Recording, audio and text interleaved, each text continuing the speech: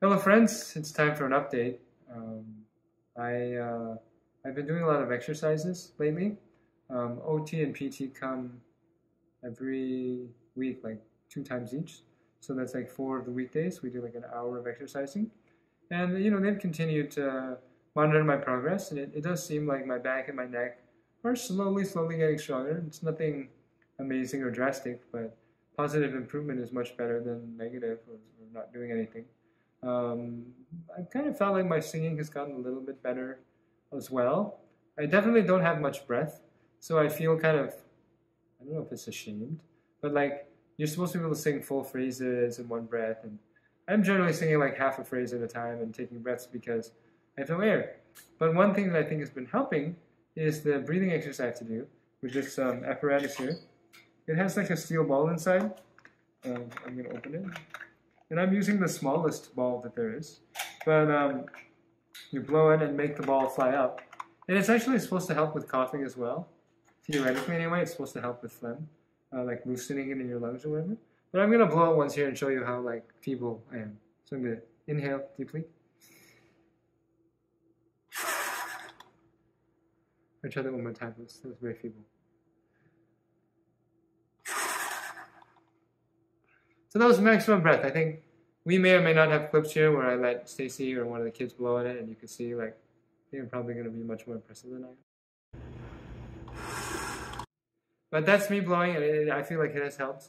And Stacy does remind me too, because I don't like blowing into this thing. But I've been biting the bullet and doing that.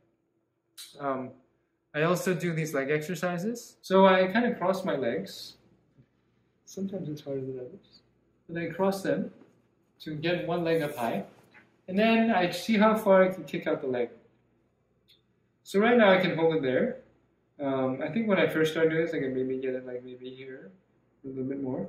But I feel like this is, it's good. It's not very high, but I try to do this like, I'll do sets of 20 twice a day or so, and I'll do both sides. And what I'm aiming for is, when I'm able to raise this leg until it is straight, which obviously is not doing now, I feel like when I move to the wheelchair, I could still raise one of my legs straight. The other one was not quite there, but I feel like that will be a good indicator of when it is time for me to be closer to walking. So that's the goal there, and you guys can measure that angle, and maybe in future we'll do this again in another video, and we can see how much higher has my foot gone. I do have to do the update on the Hinkedy Pinkedy. We had a lot of good answers. In fact, I think my answer was actually not very good. So the question was, a horde of decapods is storming across your backyard.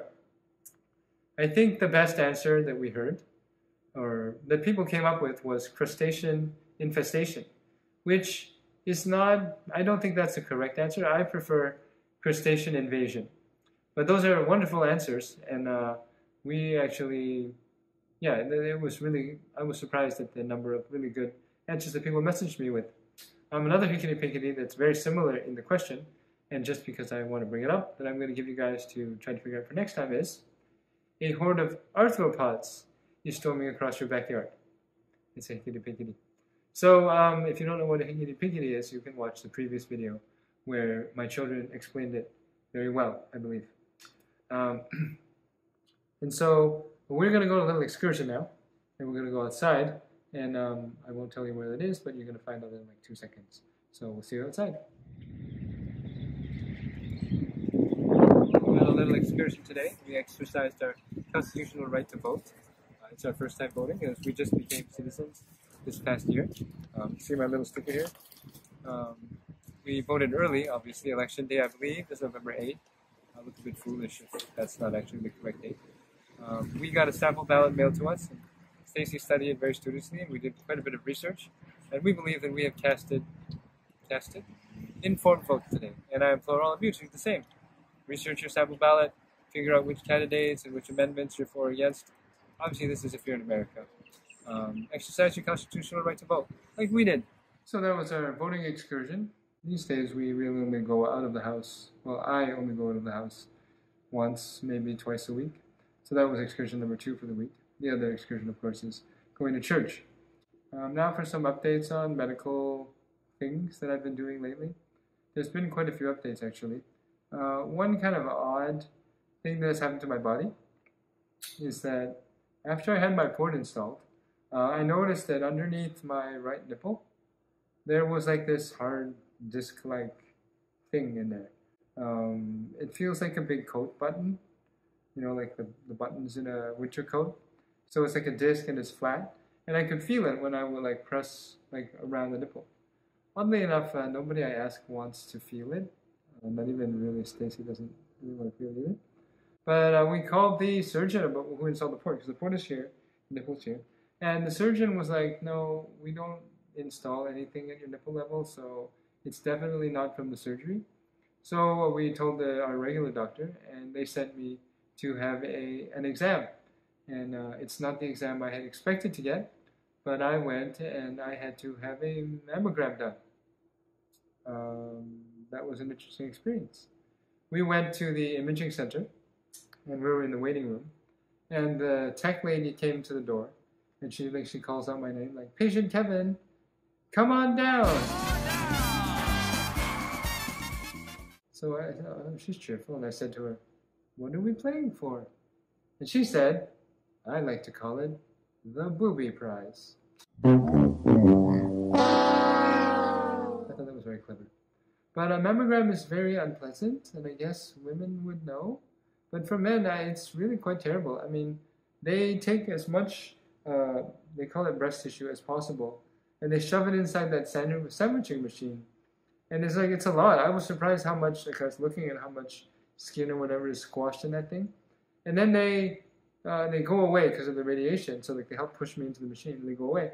And the first time they did it, I wasn't holding on to anything and my upper body's not strong. So my body was like falling away from the machine. And the only thing keeping me upright was all my fleshy things that were being squashed inside the sandwichy thing.